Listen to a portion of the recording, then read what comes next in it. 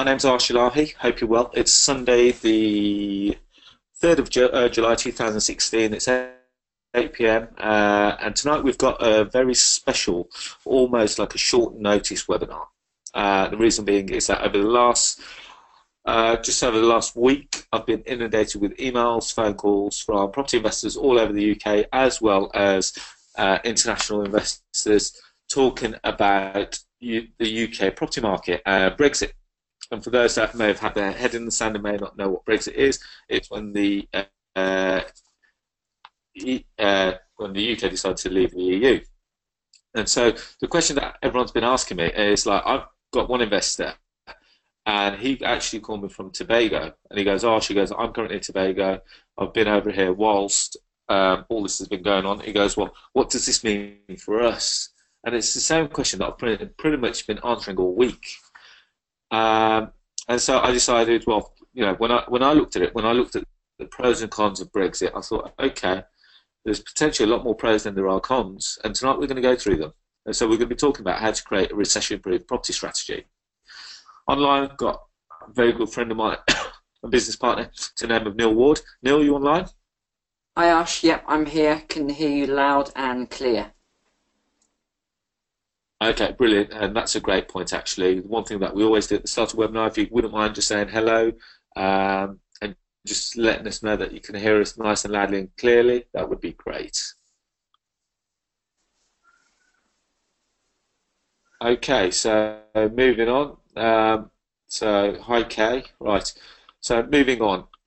Just a bit of a background about who I am and what I do. There's myself and my brother Ellahi, who's also my business partner, together with landlords and letting agents. Been letting the property since 1973. Technically speaking, that's not correct because I wasn't born until 1980. We've currently got well in excess of 500 tenants, which the majority of are on benefits, which is a tenant of our choice, believe it or not. We've got 100% rent collection record with a very high 98% occupancy rate. For those that don't know or have never heard of a magazine called YPN, it stands for Your Property Network, and I was quite privileged to be asked in, I think it's 2012, 2013, to be asked to write an article for it, and I've been doing so every month for the last near enough 3 years, and every month I write about something completely different. So sometimes it could be a bit of a rant, sometimes it's more on a specific topic, like as is the one that you see on screen. And this is one that I spoke about called Rent to Rent, and I was talking about, is it worth a hype? We looked at a few properties and we saw that some properties worked, some properties didn't. And if you're not already a member or subscriber of YPN, I sincerely suggest that you do so, just purely because it's written by property investors for property investors. And it shows you the highs and lows of being in property investment, but more importantly, it's how some of the property investors are actually very strategic in their approach to property. And it gives you a completely new outlook, if I'm honest. So something to consider. So that's enough about me. So Neil, a little bit about you before we start moving on. Ash, that was the fastest introduction I think you've ever done in your life. You normally talk fast, but that was about 5 times the speed. so that was a quick one. Well, we've got a lot of content to get through tonight. Yeah, it's great. Yeah, we have got a lot to talk on actually. So my name is Neil McCoy Ward. I'm an entrepreneur based in Coventry in the West Midlands, UK, and I am the owner and director of the Forward Thinking Group, which a lot of the companies are not property related, so we won't go into that now. But a lot of them are, and I do specialise in property investment, rent to rent, and deal sourcing. I'd say they're my 3 main strategies within the property field. And I also work as a professional speaker. So Arsh had his large event this weekend just gone, and I came in and gave a speech there on negotiations, which is also what I talk on, is as a marketing consultant and a sales trainer. So I've done a lot of speaking on those topics. But this evening we're going to really be focusing on the Brexit, what it means for UK investors, and how you can benefit from it. Because it doesn't matter which way it went, Arsh and I had a strategy of what we were going to do. So if it was a stay in, we had a strategy. If it was a leave, we had a strategy. So we're going to talk through, what we came up with this evening. So let's go to the next slide, Arsh. Okay, so no, I'll let you go. Okay, great. Yeah. We always want to, before we start a webinar, just explain our commitment to everybody that either trains with us, educates with us, or listens in on the webinars, which are all training webinars. And the commitment really is happiness through education. And there's a lot of things that people want in terms of finance. They want money, they want all these other things. But really, from our experience and the people that have worked with us, so whether that's partners, business people, investors, people who come on training, it really whittles down to 4 things that everybody wants, and that's what we help you to achieve through property. The first one is health, because it is difficult to be in perfect health, in great health, when you're in a 9-to-5 job, like Arsh and I were in at one point. Not having that time to dedicate to yourself, to your health, and over time it does deteriorate. So this is one of the main key things that you get back when you actually work in property and get that. I'm not going to use the word passive income, because you do have to do some work for it, but depending on your level, it gets more and more passive. One of my property companies I spend an hour or 2 a week on. So it really is possible. The second thing is travel, adventure, more cultural experiences. This is also possible through property. Number 3 is more time, because when you don't have time, you just get so stressed that you can't achieve the things that you want to do. And you'll find as well, through being in property, you just get so much more time back to be able to do the things you want in life. And lastly, I don't think anyone can argue with this, is good relationships, family, whether that's you and a partner, children, parents, having that income there that allows you to really spend time with your family, build those relationships, do what you want. And those are the 4 things that Arsh and I are committed to. So let's go on to the next slide, Arsh. So now we're going to get straight into the point of, well, in actual fact, before we go there, Neil's told you a little bit about our commitment to you. Now, what I'd like to do is, if possible, for all the people online, what is it that property means to you? Why is it that you're here? What's your why? If you wouldn't mind in the box, if you wouldn't mind just telling us a little bit about, what would you like to do with all this newfound time that you're about to achieve? And with all this newly found knowledge, what would you do with it, and how would you make it work to benefit all the people around you? Whilst you do that, what I'll do is I'll give you a brief introduction as to Brexit and seeing how we could start moving this forward so that you can create a recession-proof property strategy, or sorry, a property business by using property strategies. So, our lovely government decided to put the UK to the test, and they said, well, we're going to create a referendum whether we either stay with the EU, whether you think it's of benefit to us, or whether we decide to leave. And admittedly, they put it out there as pretty much as a bit of a bluff, because they never ever imagined for the UK to vote leave. Now, for those that we've got online, who actually voted in and who voted out? Because that'd be interesting to see who decided that we were going to go out. Okay, so a couple of people said out, and it's interesting because, do you mind if I ask why you decided to stay out if you did stay out, if you did say out? Because did we think of the long-term effects of being out? Because what does it mean all round for property? But before we go into property, we need to start thinking about what does it mean all round for the UK as an economy? Because naturally, what we saw straight away And what the politicians said from day one is that if we go out, we're going to fall straight into recession. Now that's quite, that's quite a hard-hitting fact, or quite a hard-hitting opinion, should I say, from the politicians to put down. And it was the economists that said that we were going to go into recession. As a result of the us going into recession, it would mean that the pound would fall, which means that now our imports would become a lot more expensive, leading to prices rising on the high street, because if it's costing them more to buy stock in, they have to pass that cost back onto the consumer. Now, the big one, and this is one that we're going to find a massive benefit to property investors, is that as the pound becomes weak against other currencies, and yes, it did plummet, and yes, it did make a bit of a gain, but it's still weaker than what it started at. That for holidaymakers, the pound will now buy us fewer euros or dollars against the Brexit vote.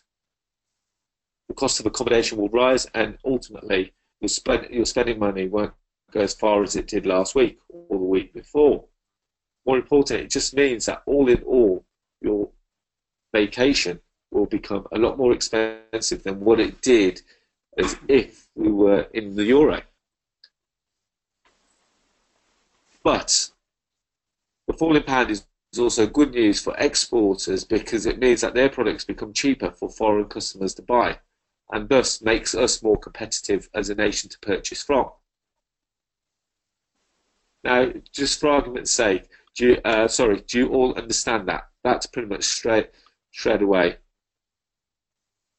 So Sarah's come in, she goes, I voted out because we wanted to cut out the middleman. Long term, we'll have more say on our trade agreements, laws, etc. And I completely agree with that. But we have to look at the big picture, is that we buy a hell of a lot off the EU. And we buy, and I'm all for homegrown, I'm all for buying from people, from companies in the UK and keeping trade within the UK.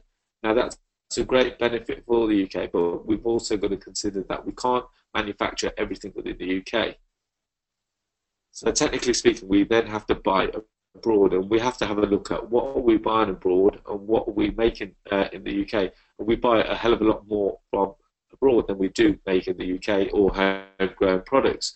So hopefully over time that will change, but immediately it means that everything that we now buy as a result of the pound weakening, everything becomes a lot more expensive, which naturally is going to put a massive pressure on the economy. Because remember, as the pound weakens, as things become more expensive for us to purchase, it means that the cost of living is going to increase, because our wages wouldn't have gone up, but yet our expenses would have. Now, for argument's sake, I'm not sure about you guys, but it can only mean one thing. If our outgoings are now exceeding our incomings, that can only put the UK in a bit of a negative position, because we'll find that, and you will find that repossessions start to increase. So, moving on, we saw that the pound had plummeted to its lowest level in more than 30 years against following the UK's vote to leave the EU. It has made small gains, but again, the outlook looks grim. Well, but that's my opinion. But despite the markets bouncing off the bottom, I don't think that there's going to be a huge amount to cheer for and to rally around the morning quickly after it halted. We saw, as a result of the result of Brexit, we saw a number of key leaders deciding that they no longer wanted to lead the UK going forward, and that's quite surprising, really, because the people who were the ones that were forcing the referendum were the ones that have left quickly. So David Cameron, Boris Johnson, these guys were the ones. Well, technically speaking, David Cameron, although he was for the referendum, he never once thought that we were ever going to vote out. He always thought that we were a nation that would back the Prime Minister and stay that we're in. So it's a tough one because the PM abandoning as a result of leaving the EU now means that we've abandoned free movement of people and we can't retain access to the single markets. We can't have, and the EU specifically said, you're either in or you're out. There is no middle ground. So we've gone back and said, can we have free movement of people? They've said no, which kind of leaves us in a predicament now because these people that were coming in and out of the UK, they were providing us with business and bringing in revenue to the economy, which we may now lose. Now, what does it mean for property? Now, there's good and bad, because the bad side is that naturally property prices will fall because confidence will decrease. But on the good side, as the pound continues to weaken, it means that it makes our property look a lot more attractive to foreign investors. So it saw that there was a flood of new investors on the market. So there was a lot of American investors that came in looking to purchase properties, but predominantly that would have been in the major cities like your London, Manchester and your Birmingham. But what does it mean for all the other smaller towns across the country? It means that now these prices are going to start to plummet, but what can we do? It's going to start pushing properties into negative equity. And we're going to go back into the same cycle that we did pretty much just over 10 years ago. Yes, London may stabilise, whereas before it was shooting off the scale. But for the rest of the UK, where does it leave us? It's going to take a dip. And for those that have purchased property recently, probably bought at the height of the market, they're going to now be back in a position where banks were in 2006, 2007, where they were held with a loan book of negative equity.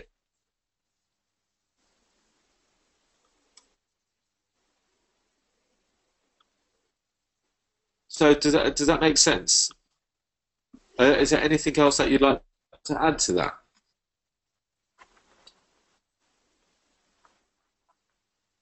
Because when I looked at it, there's more cons than there are pros for staying out of the UK. Staying out of the EU. So whilst we wait for some of you guys to start commenting on that, I'm now going to pass you back over to Neil, who's going to be talking about the strategy now that you can utilise, which is going to generate cash flow as opposed to capital growth. So Neil, over to you. Yeah, before we go on to that, if you just go back, Arsh, just to add a couple of bits, because that it was quite doom and gloom a little bit there before we sort of go into the more positive stuff. But I have different takes on the Brexit. I'm not going to go into the politics of it, but I am going to talk on it from the business side, because I know there's a couple of business people online. But what I've noticed, especially in the last week, which I know, Arsh, we were talking about earlier, is that there's a lot of first-time buyers. It tends to be the first-time buyers at the moment, which are, I don't know if they're doing it to test the market or if they're just doing it to mess around or what, but a lot of them are really putting in silly offers. I've noticed a lot of silly offers coming in, or properties that are on the books that are for sale at the moment. The offers are coming down. Oh, actually, because of I'm worried the price is going to drop. I'm lowering my offer. So I have seen a lot of that. But at the same time, I've seen a lot of foreign investment. So taking calls from Middle East, Saudi Arabia, Oman, Dubai, and these sort of countries, as well as China, and they're very keen to invest in the UK at the moment, particularly in London, because you've got this very weak pound, which for them is very attractive because they're able to buy much larger or better properties for the same amount of money from a week ago. So for foreign investment, it's quite key at the moment.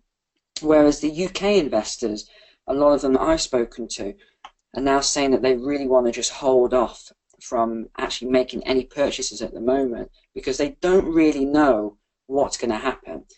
No one knows. I mean, everyone's got their own prediction, but it's difficult. Like my prediction is I don't know. I have no idea what's going to happen in the property market. Will it go down? I don't know. So it really is a tricky one. Now the other thing, and this is a sort of benefit for what we're going to talk about next. What you'll see is a lot of investors and landlords holding on to their property. So some people that maybe a few weeks ago they put their property on the market expecting a high figure for it. You might find those same landlords and investors now getting a little bit worried because they don't want to sell for less than their properties are worth, which is why some of you will have seen before on webinars recently. I was selling a few of my properties, and I'm quite happy that I have them now and sold a lot of them at the peak because you just never know when things like this are gonna come up. You've also got as well, not to forget, interest rates. So if interest rates fall, this means that mortgages may become easier to obtain. I don't know, but they may become easier to obtain. But overall, it's difficult to know what the future is going to predict. But like I said, Arsh and I actually talked about our strategies beforehand. What if we go in, stay in? What if we go out? And there's one property strategy which we're going to talk about now, which is recession-proof. So it doesn't matter what happens in the market.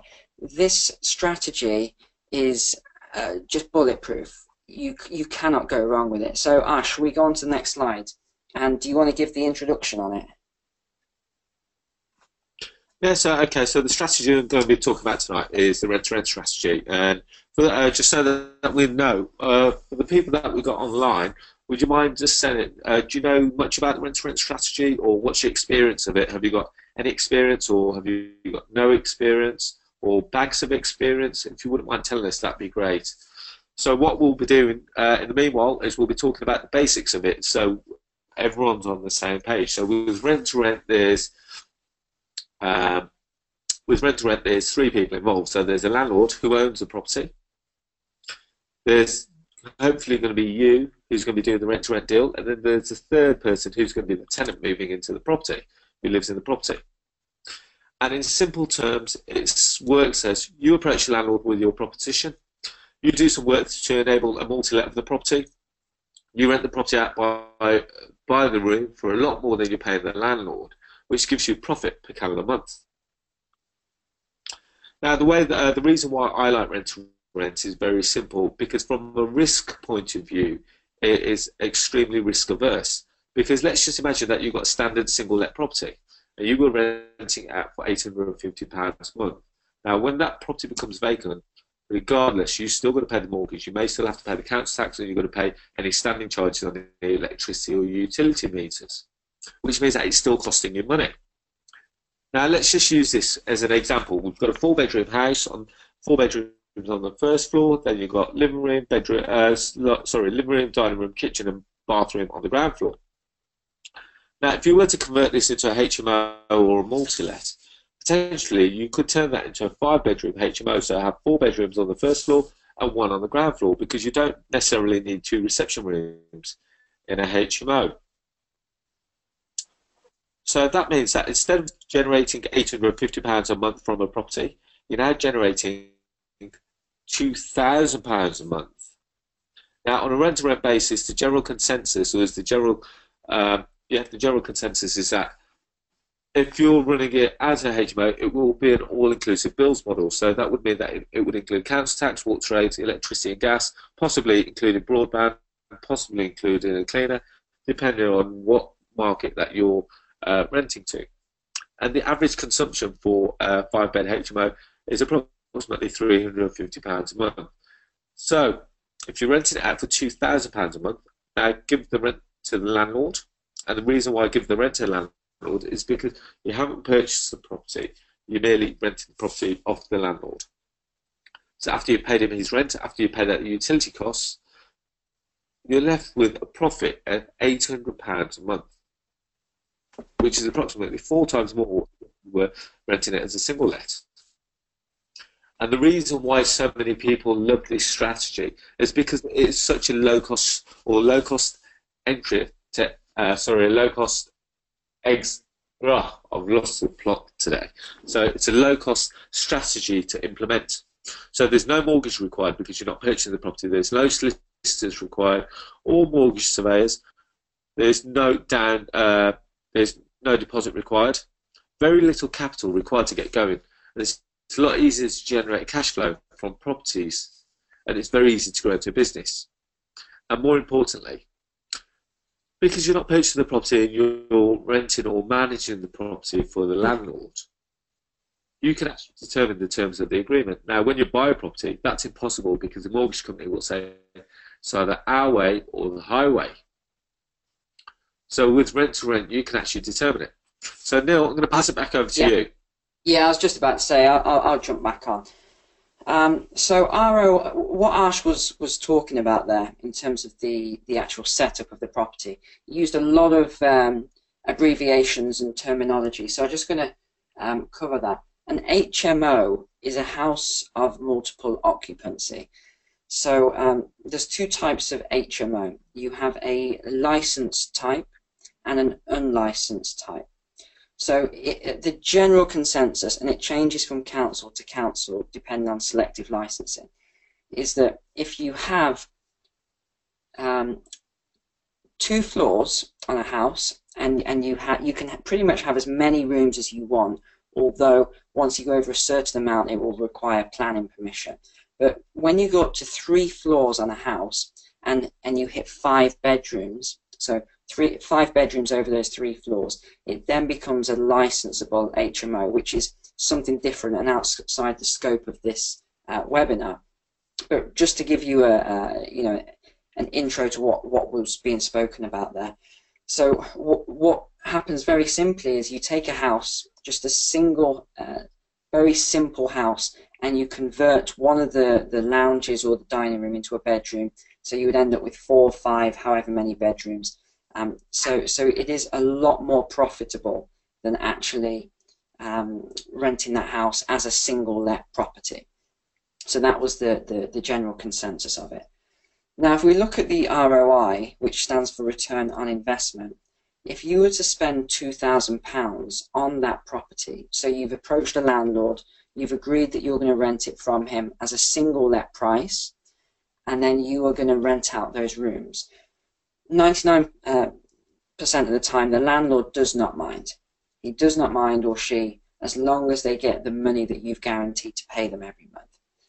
So if you were to then take that property and invest £2,000 into doing a very light refurbishment on it, painting the walls, giving it a nice clean, putting in some furniture, if you put that £2,000 in, you've spent that, and you were making £600 every month in profit, over a year, 600 times 12 comes to £7,200. Now that would be your net profit. That's not gross. So after all deductions, your net profit would be £7,200 per year on one single property. So if you look at the math on that, 7,200 profit divided by your initial investment of £2,000, that gives you a return on investment of 360%. Now, usually if I'm at a business meeting or some sort of meeting and I'm speaking with other investors and they're talking about a 50% return on investment and everyone's patting them on the back, oh, well done. And I come out with, well, actually, I get 360%. They'll look at me with daggers, or they just will not believe it, because it's completely outside of the scope of reality of what is possible. But you've seen for yourself through this example how Arsh, myself, all of the students that we've trained do this day in and day out, and you can make a very serious amount of money through this strategy, and it's very, very low risk, and much lower, 10 times lower than actually owning that property. Because look what's happened at the moment. Property prices might go down. Now, in the long run, we all know that's not a problem, because property always goes up over the long run. But if you're doing property for a short-term strategy, then that right now may not be a good situation, depending on how it pans out. But with this rent-to-rent strategy, it doesn't matter if property prices go up, if they go down, if they stay static. You still make the same amount of money every single month. Next slide, Arsh. So every contract that I do is a minimum of 3 years with a landlord. For Arsh, his is 7 years. So there's quite a big difference between my strategy and Arsh's strategy. Very different rent-to-rent models, and yet they're both very effective. If you were to look at that return on investment over 3 years, so you haven't put any more in, you've still put that initial 2,000 in, so over 1,000% return. You control the asset, and if you compare this to what most investors do, so I speak to people every single day who are investing £50,000, £100,000 or more on deposits for houses, and their return on investment per year is usually anywhere from 5 to 12%. Okay, some people may get 15% if they're doing strategies such as HMOs, house of multiple occupancy. But in general, most people that I speak to are getting around about 8%. That tends to be the average for the property industry. So compare that to 1,000% with very little risk. You don't need to put mortgages down. If you've got bad credit, you can still do the strategy, and you can actually systemize this as a business, only spending very little time doing this. It's a no-brainer really as a property strategy. Next slide, Arsh. And here's the other good thing about it. If you look at the businesses that are the most successful right now, and we've not included the biggest one on here, which is Google, what do you notice about these businesses versus other businesses from the last 100 years? What do all of these have in common? If you just type in the comments box, what do you notice they've all got in common? And Arsh, if you just read out what people are typing, because I can't see that. Okay, so Kay says that they're all online. Interesting. Good answer. Yeah, anything else? Yeah. Just still waiting for a couple to come through. A couple of people are typing.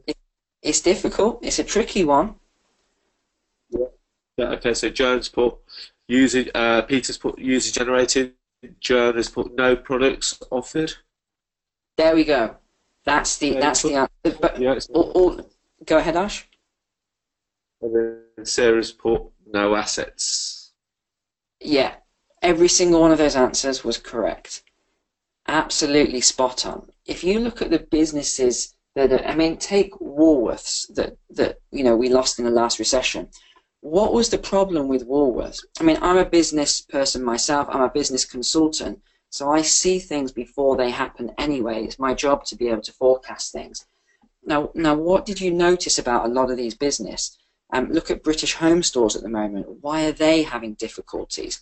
When if you look at British Home Stores versus Marks and Spencer, what did Marks and Spencers do a little while back? They diversified. They said, okay, our age group of customers is getting older, and some of them are no longer with us who are spending the money. So what they did was they diversified, and they went after a younger age group. Now, British Home Stores, in my opinion, haven't done that, and that's why they're struggling right now. Now, if you look at these businesses online here on the screen, TripAdvisor, they do not own any physical asset. Just Eat. Again, all they do is it's an online platform for restaurants to be on, and then users actually go on their phone and they order the food, and it's delivered. So Just Eat don't have to do anything except to maintain the service and the platform. YouTube, they don't own any of that. That content is not created by them. They just, again, own the servers and the like. Facebook, exactly the same. Booking.com, same. Rightmove, the same. Uber, exactly the same. These are the boom companies right now. And if we can relate one to what we do, spareroom.co.uk. which is, in my opinion, the best place to find tenants, professional tenants and worker tenants in the UK right now. There is no better platform than spareroom.co.uk. Again, they do not own any of the houses or any of the rooms. They just facilitate business people like myself who have rent-to-rent properties, and they allow me to find tenants, and they take a cut through advertising, because I actually do spend a lot of money every month on advertising on that platform, as well as premium listings and the like. So they're making money and I'm getting a service. Now, the reason I'm saying this is because a lot of people say, why would a landlord just give you their house?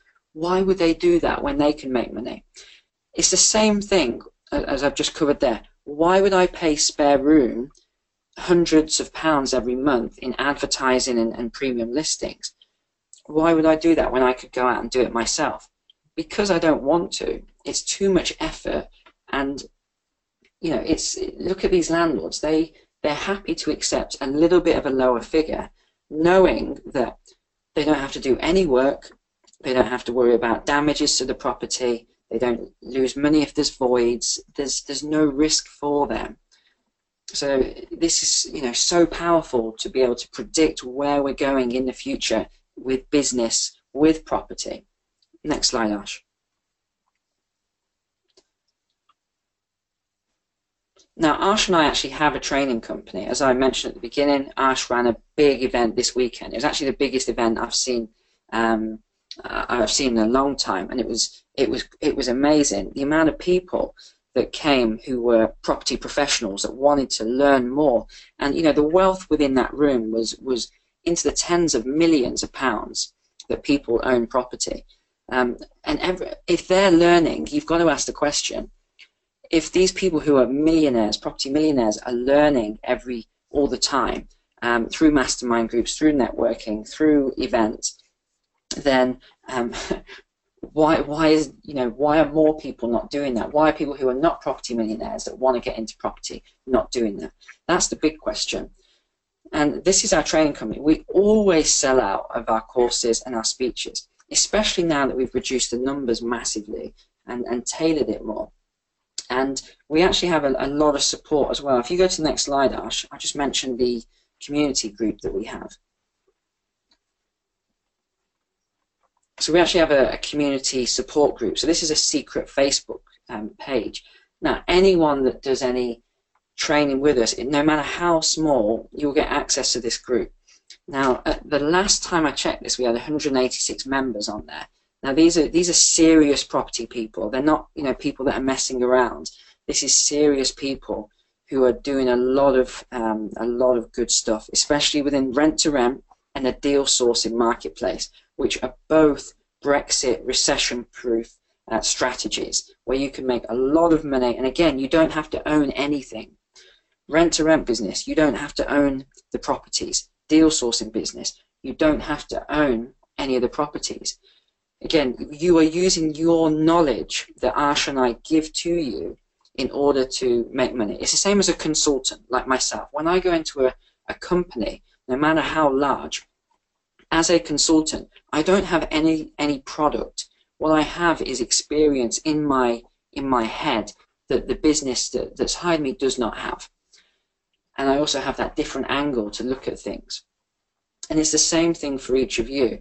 When you learn this strategy, you now have an insight that a lot of people don't have. Even letting agents do not have this knowledge and insight, which is why they make £100 a month on a house and you make £600 to £1,000 per month on the exact same house that they would have had. It's powerful. Knowledge really is power. So let's go on to the next slide, Arsh.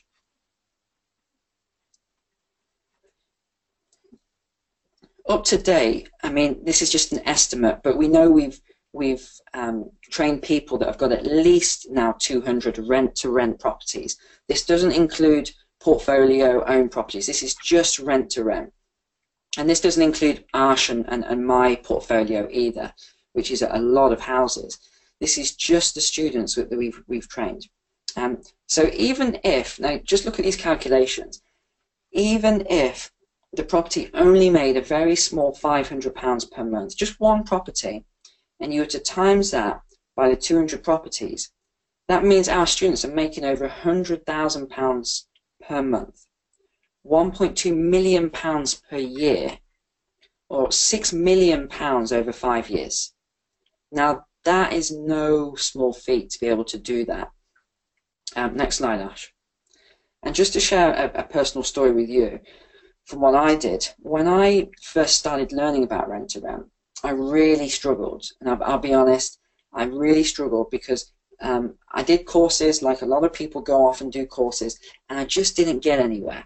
And I thought, is it me that's the problem here, or is it the training that I received? Because I noticed every course was the same, exact same training, and I wasn't getting anywhere. So what I did was, I said, look, Neil, you're a salesperson, you're a marketing expert, you should be able to figure this out. And as soon as I stopped doing what I've been taught, and I just did what I knew to be right in terms of marketing and sales perspective, within my first year, I made 10,000, it was almost £11,000 per calendar month profit. So it was that £250,000. It was crazy.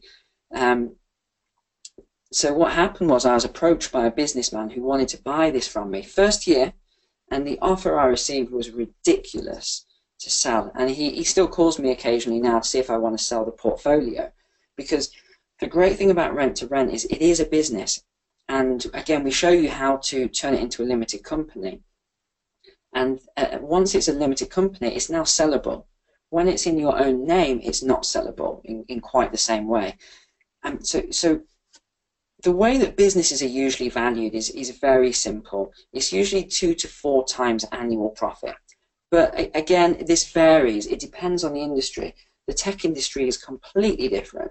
But when it comes to bricks and mortar businesses, or in this case, not quite bricks and mortar businesses because you don't own them, but the business itself is bricks and mortar, it's usually 2 to 4 times. So on average, it's about 4 times. So if you were making these sort of figures, you've now got a business valued at anywhere between £250,000, £500,000. But the interesting thing is the offers aren't that. The offers are a lot higher than that. I mean, they're over £1 million usually, the sort of offers you'll receive for a business like this, because it is unique and it is growable, it is scalable. You can take a business like this and you can adopt this same model in any city. One of our students now has already really done well in one city, and he's looking to go to another city. It's like, how much do you want to make a month? It's really, once you systemize it, you can set up this anywhere. It's powerful strategy, it really is. Next slide, Ash. So here's the main question that people ask. How can I get involved in this myself? And quite simply, all you need to do is 3 things. It is very simple once you understand how to do it. It's like anything. If I went to SpaceX recently in California, Elon Musk's company, and to these guys who were giving me a tour, it was basics. It was rocket science, but it was basic to them because they were experts in it. But to me, I didn't have a clue about a lot of this stuff. I had no idea what they were talking about. But yet, if these guys who were extremely intelligent came and spent the day with me, who, as an entrepreneur, they wouldn't have understood half the things that I was saying. So it's all in perspective. So here's the first thing. Number 1, you've got to educate yourself on how to do strategy effectively with someone who's already done it. So that's the key thing. A lot of people try and figure this out themselves, and they spend years and they waste thousands of pounds trying to do it themselves. And they also ruin their chance of actually building an effective business in this, because they go around the letting agents, they go around the estate agents, they go around all the tradesmen, and they annoy them. They don't have the experience, they don't know what they're talking about, and they blow out their chances. So this is why you've got to get it right from the beginning, because otherwise it's difficult to build that back up. I've got a few people who I train, and it's so much harder than people who are fresh, because I've got to keep advising them on how to go back out there and improve this reputation that they shattered at the start. And it doesn't matter what industry you're in. Arsh probably mentioned that I do professional speaking. Now, I've got a professional speaking coach. I've actually got 3 of them in different areas. And one of the things I learned was when I was speaking prior to that, I thought I was good. And I realized actually I wasn't that good until I started getting coaching. And then from there, it just, you skyrocket off in terms of your success. Now, the second thing is research. And it's the same in, again, any business market. You have to research. And the research for this is quite, it's simple, but at the same time, it's quite technical. Now, the reason I say that, we give you the exact system, so you know exactly, and we actually do it on the course. You don't go away and do it yourself. We actually do it in the room, so that you 100% have researched your area. You know it works. If it doesn't work, then we tweak it until we find a tenant group, property type, area that does work, until we find that goldmine area for you. So no one goes home without that. And the third thing is taking massive action. It's really that important. You've got to take massive action. And again, have that follow-up support, because going on a course is great. You know, I go on courses myself, but if the person that goes on that you learn from isn't willing to mentor you afterwards, then there's a problem there. Because the only way to really get stronger is to either receive mentorship or be part of a community. So that's why we created the community Facebook group that I showed you a little while ago. Because yes, some people might say, okay, I can't afford to pay anything right now, so I'm just going to get the support on the group, which is great, because you know that's what it's all about. You've got to get that support ongoing. Now, I will say everything in the course is designed very much like a franchise. So you actually get everything. We don't hold anything back. You get everything. And we don't take a franchise fee, and we don't take a cut each month. What I mean by that is a lot of people that were franchise owners came on the course, and they said, this is like getting a franchise, except I didn't have to pay £50,000 for it. I've got it all. Next slide, Ash. So here's the next question. Why don't more people do it? And if it's that easy, so why aren't people doing it all over the place? Well, here's the answer. A lot of people are doing it. You just don't know that they're doing it. And there's so much room for more people to do it. I don't know any areas that are saturated at the moment. I really don't. There might be pockets within a city that are saturated, but there are no cities that are saturated from people doing rent to rent.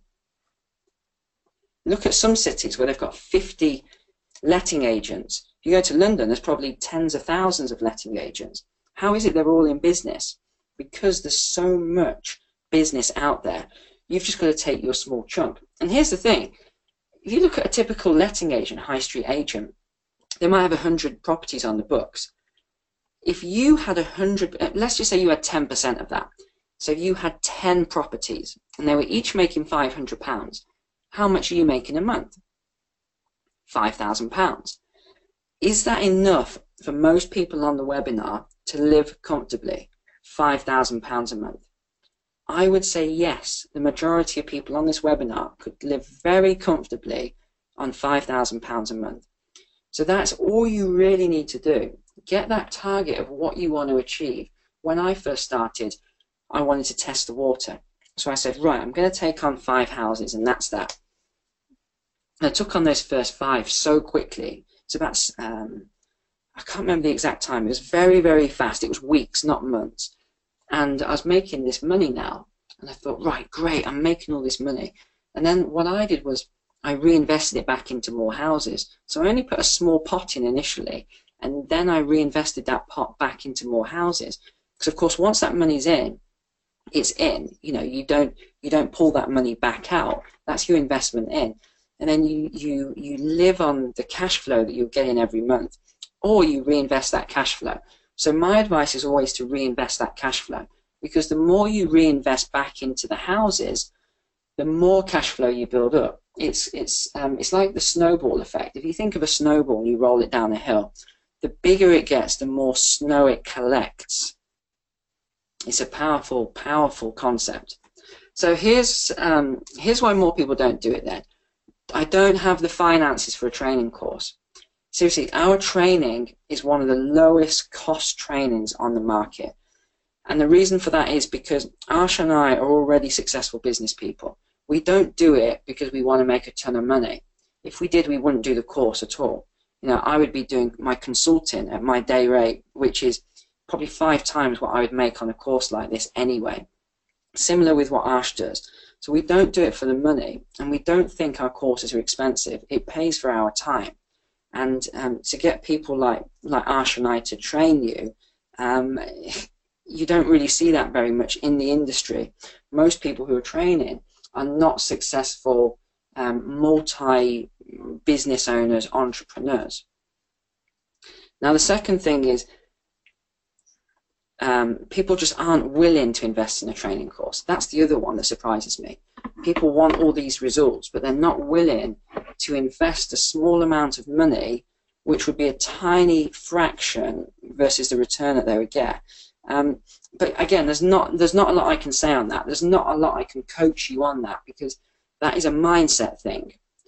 It's within your own mindset. If you think something's unattainable for you, unachievable, there's not a lot I can coach on that, other than to just say, you know, if you think it's right for you, you know, you'll find the finances to do it. Number 3 is the fear of the unknown, or fear of failure. Again, it's a difficult one. Most of our students, as you'll see from some testimonials in a moment, have gone on to have massive success, huge success. But then, of course, I'm not going to sit here and say 100% success record, because it's not true. Then you get a handful of people from every course who just will not do anything. They'll leave and they won't do anything, and they'll expect results. And life doesn't work that way. You know, if you went to work tomorrow and you just sat there all day and didn't do anything, how could you expect to be paid? And it's the same in this business. You can't just expect to get lots of business and lots of money without doing the work. And number 4 is just not understanding how to do it, which is why we train and teach this. So let's go to the next slide, Arsh. So I'm also just going to tell you what, you know, a lot of other trainers will not tell you.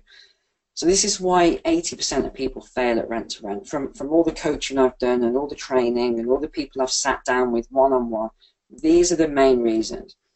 Number 1, people are going to letting agent. And in my opinion, it's not the best way to do it. A lot of letting agents will not give you their properties. Some will, okay, I get that. But if you look at the contracts, they're not the right contracts. Corporate agreements, ASTs, assured short hold tenancy, these are not the way to do it. The way to do it is by using a management agreement. That's the importance of it. So I only go to direct to vendor. I don't do agents because I don't want to be paying fees to them either. I'd rather keep that money, let's say it was £1,000, and reinvest that back into another property and grow quicker. Number 2, you've got to understand sales and negotiations. It's absolutely essential. And you've got myself who teaches that on the second day. And it's all experiential, so it's accelerated learning. You get that, you become an outstanding negotiator. You get the exact same training that corporates pay thousands of pounds a day for. You get that training. And then number 3 is focusing on your marketing. And I recommend only doing 4 strategies. You don't need to do 1,000 strategies like a lot of people teach. Next slide.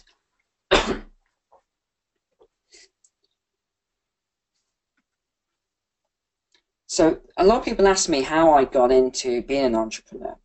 And the truth is I've always been an entrepreneur. But there was one book that I read, Rich Dad, Poor Dad, by Robert Kiyosaki, and he said the secret to success in being an entrepreneur, 2 things, sales and marketing. And that's really why I went into sales and went into marketing. And I highly recommend, if you don't know anything about sales or marketing, you at least pick up a book or you look into it in some way, because it will dramatically change your business lifestyle. Okay, next slide, Arsh, and we'll talk about the training now. So the next course that we're running is Saturday and Sunday, 16th and 17th of July. So that's this month. and we do still have a few spaces left. I'm not sure how many it is. I think it's 4 seats off the top of my head, but we'll have those stats in a moment. These are just a few of the things. I've touched on them already. So identifying and dominating your gold mine area. How to get in front of the landlords, how to get those leads, how to get that business, and also getting the high-end finish in the house for a low-cost budget. You saw the photos of some of my houses. That cost me very, very little money, pounds. It wasn't thousands of pounds. It was very, very low cost. This is the important one. How to be legally compliant and avoid the pitfalls that most rent-to-rent people who don't do the training fall into. And they get into a lot of trouble, serious, serious trouble. And I take these calls every day from rent-to-rent people who've done different courses or even haven't done a course, and they're in serious legal trouble. So that's why we show you how we do it, legally compliant. We've used solicitors, property solicitors. We've spent thousands of pounds on the legals so that you don't have to. You just get all these contracts. Then we're going to go into all the calculations. We're going to give you some calculators, spreadsheets, so you know how to do all the numbers, calculate the profit on each deal, because, you know, some of us are not good at math. That's just a fact of life. You cannot be good at everything.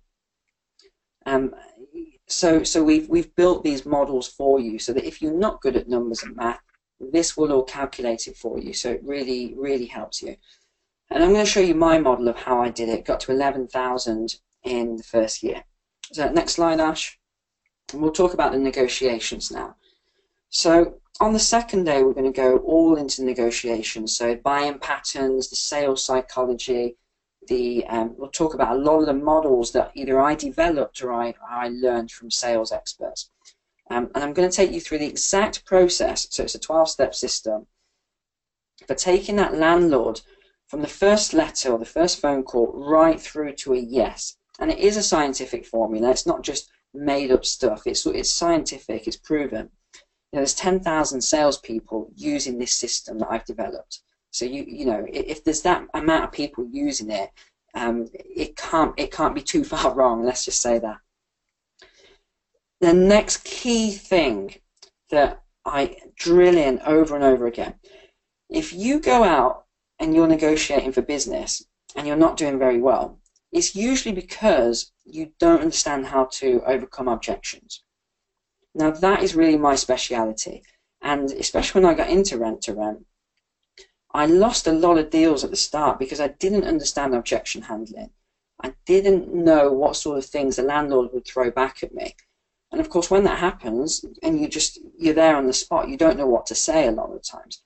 So we actually cover on day 2 all the objections that can possibly come out. And Arsh even lets you come on stage and grill me and say whatever abuse you want to me. And my job is to sit there calmly and overcome any objection, which so far I've been able to do on every course. So we'll go through all of that. And of course, the benefit of that is that when you then go to your first meeting, doesn't matter what is thrown at you, you know what to say. So really, and you go through the system, and the landlord is now in that position where it really just comes down to one thing once you've covered everything, and that's just the money side of things. And if you've done your figures properly anyway, you're going to get that deal. You're going to get that business. You're going to do live interactions all day with each other, one-on-one. So don't worry, it's not going to be, you're not on stage doing this, it will just be one-on-one with other people. And you're going to learn my exact 12-step sales model. So next slide, Arsh. Now the interesting thing, most of the people that come on the course, I say maybe 25 to 40%, they've already done a rent-to-rent course, or they already have a couple of properties themselves. So why don't they So why do they come on our course then? That's the interesting thing. And it's because we go through the exact formula of the rent-to-rent that we've done. We're not going to hold anything back and try and upsell. There isn't any of that involved, because we actually haven't got a course after the rent-to-rent. The rent-to-rent course is whole and complete as it is. There is nothing after it, only the support really to get you further along quicker. So next slide, Arsh.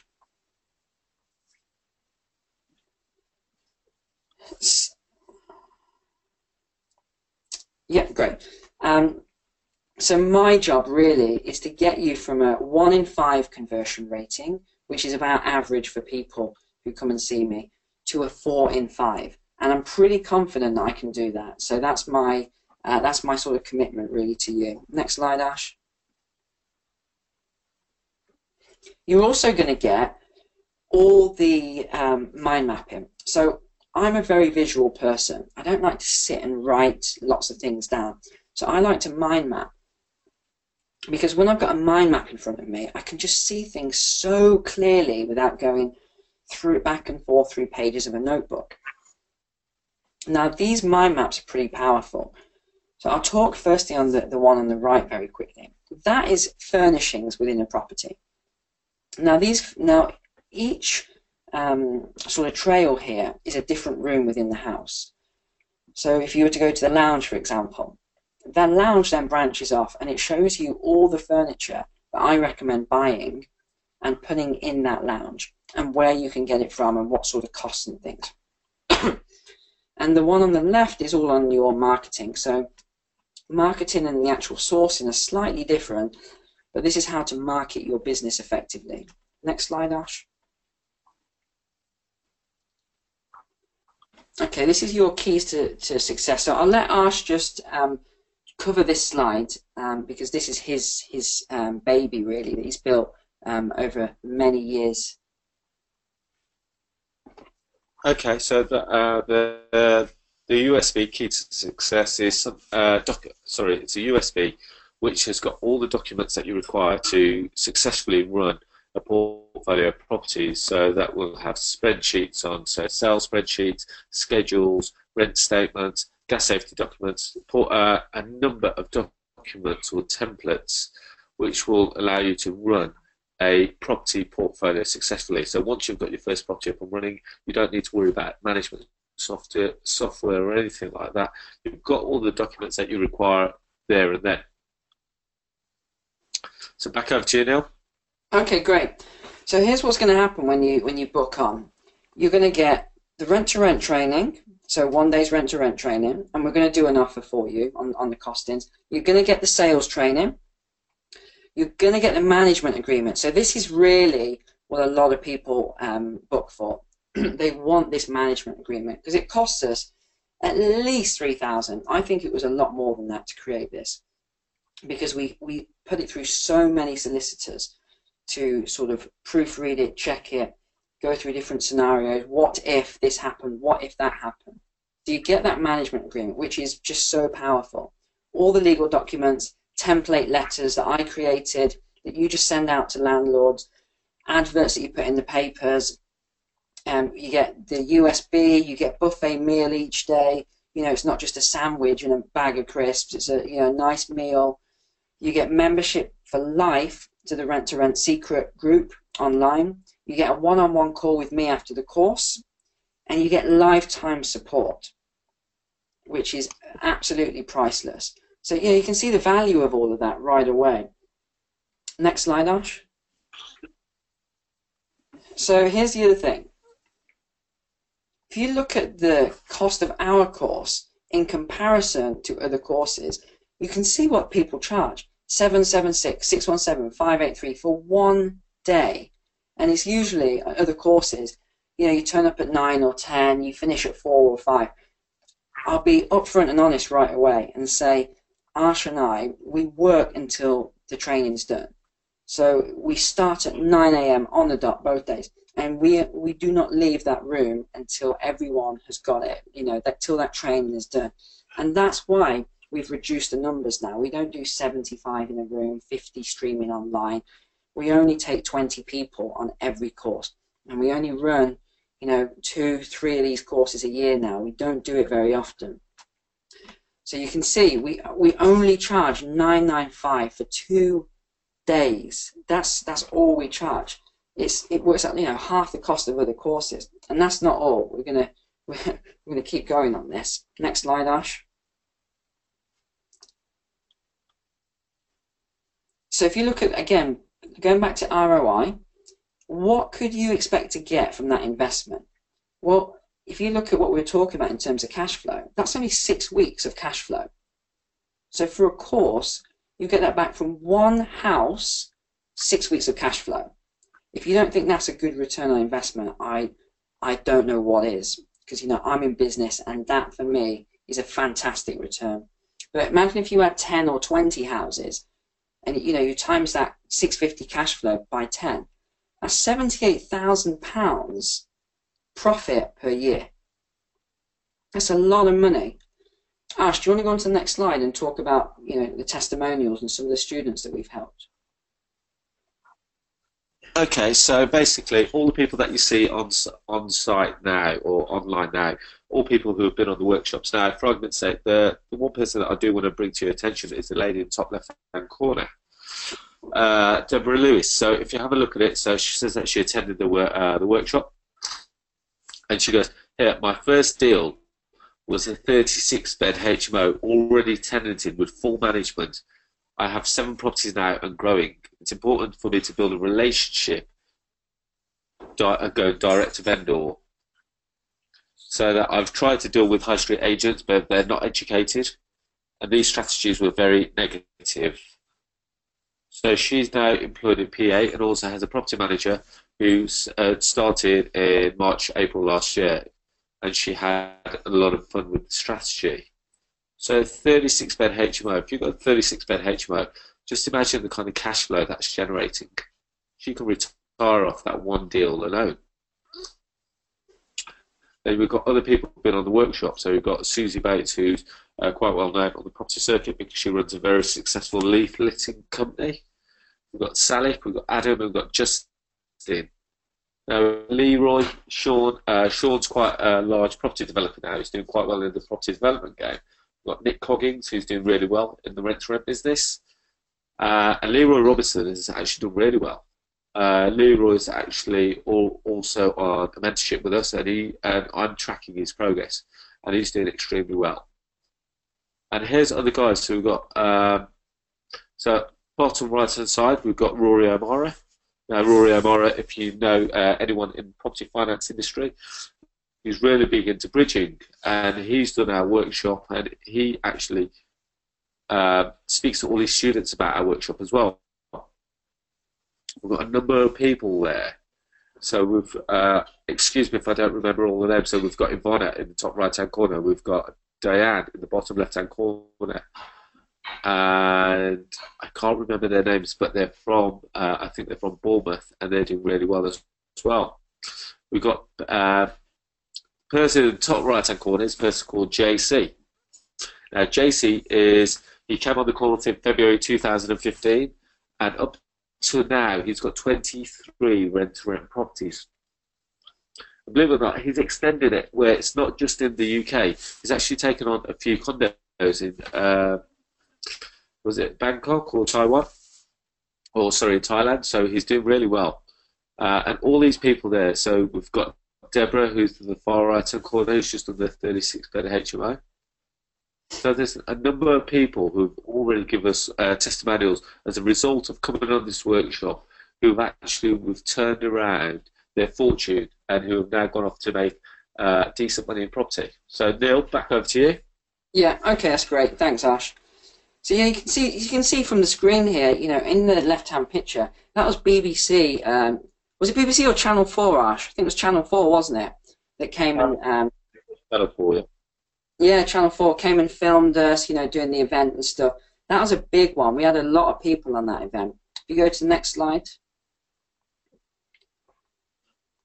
You know, you can see on the next slide here, and this is the bonus day that we included with negotiations. I mean, you can see it's a double screen event. It was absolutely, it was a huge event. But like I said, we're not doing that anymore because what we want to do is we want to work more closely with people. So we're only offering 20 seats for each course now. We're really bringing down the numbers so that we can increase that value from a more personal one-on-one basis. Because I think a lot of the feedback was, it was great, you know, the course is amazing, but we're so far away from you, and, you know, there's so many people that want to talk to you at the breaks that we couldn't really get that personal service. So that's why we've gone down now to just 20 seats. So it is a personal service. We all sit on the same table to eat lunch. You know, it is just, I prefer it myself actually. So next slide. I think we've got the stats of what we've got left. Yeah, so okay, so we've got 6 seats left, not 4 seats. We've got 6 seats left for this next course, which is, we'll bring the dates up again in a second. And it's going to be 16th to 17th of July at the Jury's Inn in Birmingham. So the reason that we use the Jury's Inn in Birmingham is because it's right next to Birmingham New Street Station. We used to do events, you know, further north, then we did them in London, and we actually took a loss in London because it was just, the hotel costs were just astronomical and all the expenses and things. Because again, we're not charging huge sums of money. So now we do it in Birmingham New Street. So the people that are in London, they get on the train at Euston, an hour and 15, an hour and 20 minutes, and they're in Birmingham New Street. So it works for everybody. And even the people in the north, they can get the train down a couple of hours, and you're in the central location, Birmingham New Street. Hotel rooms are very inexpensive. There's restaurants everywhere. It's a really great location. So let's go on to the next slide and just talk about the special webinar offer that we've got then. So the course is not £1,990, which is a normal price. We're actually doing it, as I mentioned, for £995 for a webinar special, and you get all the rest of the stuff included. So all of that is included in the price. So that's all the contracts, all the templates, all the letters, the follow-up, you know, everything is included in that price. And not just that, we're going to do a really special deal now. Next slide, Arsh. So this is just, as I said, we've got 6 seats available. If you're serious about doing rent-to-rent as a strategy, so again, we're not interested in people who are just going to turn up and, you know, mess around or not really interested. If you're really serious, we're going to let you bring a guest or a business partner free of charge. You don't even have to pay their day rate costs, you know, for meals and seats and all of that. You can bring someone completely for free. So that can be a spouse, a partner, a business partner, a son, a daughter, whoever you want to bring. As long as they take it seriously as well, you can bring a guest for free. So that's really the offer that we're making tonight. Next slide, Arsh. And again, if you do book, you will get the one-on-one session with myself after the course. So you can use that for whatever you want. A lot of, you know, I prefer it if you use it for the rent-to-rent, but I've had all sorts of things, calls come through over the years. So that's what you'll get as well. Next slide. Okay, so we don't recommend this option, but if you do want to do one day or the other, I mean, it's got to fit within the numbers that we've got. We can't have too many on one day, too little on the next day. If you want to do just one day, we will allow that at $595. So we'll even discount the day from $995 to $595. And you can bring a guest still on that day. Or sometimes we get a lot of business people who want to come on the negotiations day. Again, that's absolutely fine. As long as the numbers work, we'll allow that. Next slide, Arsh. Okay, just before we go on to the next slide, so someone's just put, how do we book on? So if you look at the top where it says www.arshlahi.com/R2RMC, that's all you're going to do. Type that into your browser, and it will take you to the payment page. Now, Fleur has asked. She goes, I can't do the July dates as I'm recovering from some form of surgery. She goes, are there any other dates planned? The one thing that you could do, Fleur, is that you could take advantage of the opportunity and the discount, and you could we actually live stream the event as well. So just as you're watching this webinar, you actually get to see us live on stage and actually going through all the content, and you also get all the contracts and all the paperwork prior to the event via email. So if that's an option for you, by all means, yes, we'd love to have you online, and if you can't, then we will be running another event. I think, Neil, is it around, I think it's around the October time, We haven't confirmed the date yet, but you can take advantage of the special offer tonight, and we can put you forward into that event. Yeah, exactly. I think probably looking at my calendar and Arsh's schedule and things, we are looking around. I mean, the earliest it will be is September, but we are probably looking around October time, beginning of October. Yeah. Um, okay.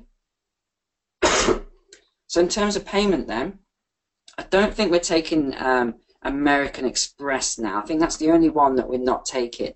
But you can either make one payment of 995 or three payments of 350. But the only thing is, the course is starting very soon, so you will really need to make sure that all the payments are made before the start of the course. We can't just have you come on the course having paid one payment. It's all got to have been paid beforehand. So usually when we do webinars, we give people plenty of time to pay that money. But if you are going to bring a guest or a business partner, or even if you find someone through a property networking event or a forum or something that wants to do it with you, we don't mind you splitting the cost with other people. I know it's a taboo thing in other courses where trainers won't allow that, but we will actually allow that because we're here to support you. So, we think if you're willing to go and, take that initiative and find someone else to come on the course with you, then we're going to support you for having that initiative and allow that. So it's not a problem at all. I think if we go to the last slide then, Arsh, I think just to finish, if you've got any questions, you want to give us a call, as long as it's to do with this rent-to-rent business and booking on the course, you can actually call us on our personal mobiles, which we'll give you in a moment. So just want to leave the link up for a second because I think there's 2 seats left to book onto the course now. So if anybody is wanting to get on there and bring a partner, this is your opportunity, and there's the link at the top. And there is my phone number if you want to make a note of that. And then I'll give you Arsh's phone number as well in a second. And there's Arsh's phone number. So once you've got that down, we'll just go back to the booking link. Okay. Okay, so we've got a couple of questions here. Yeah. So great. Jason's coming. Goes, quick question. If I do rent to rent, is there any way I can avoid paying a rent in advance or a deposit? 100%. I've never once paid rent in advance or a deposit. Never. I would never do it, and it's very easy not to do it. Really simple strategies to avoid that. Yeah. Okay. Okay. So sorry. So Russell goes that he wants to take some phone numbers down. So yeah, I've left the numbers up there. And person from NC goes, I should make most of your annual profit from property, from rent to rent, or HMOs. Now, all my annual profit is derived around property. So whether that be rent to rent, developments, HMOs, trading property. Last year I traded 140 properties. I've got 32 rent-to-rent properties. I've got a number of HMOs which are all in my portfolio, which makes up a portfolio of 650 tenants. So so it's very, if the question is, do we make a significant amount of money from trading? No, the majority of my income comes from property-related activities. Yeah. So hopefully that helps. Yeah, it's same. Probably less than 1% of my income is through property training of this type. If we're talking about corporate training, that's a different matter, and that's a substantial amount. But property training for everyday people that want to get into this, no, we don't make a lot from it. Okay, have we got any questions relating to the? Okay, so someone's. Okay, no, they're quite a bunch today, Neil. Are there any questions with regards to rent-to-rent or anything to do that you want to ask whilst we're online? Got a couple of minutes. If there is anything burning, right, okay. So Russ has put thank you. No further questions. We haven't had any other further questions. Is there anything else you want to say on the strategy, Neil? Yeah, actually, I think I'm going to answer that question a little bit better about the deposit, just so I can actually contribute something to you on that. Because it is something that gets asked a lot, and I've noticed no one ever answers that question. So I thought, right, I'm actually going to answer that tonight. Here's the way that you don't pay a deposit or money up front. When a landlord says to me, I'd like you to pay me 1 month as a deposit, so let's say it's £1,000, I would say, okay, can I just ask why you would want a deposit if I'm going to be spending, let's say, £5,000 renovating your property? Because surely the deposit is to stop any damage. Is that right? And they'll usually stop and think about it and say, oh, right, yeah, actually, yeah, okay. So I say, well, I'm going to invest this £5,000, but if you would like, I don't mind, if you would like to do the renovation, and then I'm happy to pay a deposit. I just thought it'd be easier for you if I would do the renovation and put my own money in. But it's whatever you prefer. So I'd usually come at it with that sort of angle, because that is what a deposit is for. It's to stop that damage of their property that they're worried about. But if you're going to take that property on in a condition that isn't perfect anyway, and you're going to make it beautiful with spending very little money, but they don't know that, there is no need for a deposit, basically. So I hope that answers the question. Okay. So a couple of other questions just come through. Am I Yeah. right in thinking that this only for rent to rent or HMO? I'm not sure what the question is getting. I think I understand, Arsh. Yeah, so rent to rent, I think it works in more or less any property, but I would only recommend that you do it with a property that has 3 bedrooms or more. 3 bedrooms and 2 reception rooms, because that's really where you make the profit. You make the profit on the 3rd bedroom.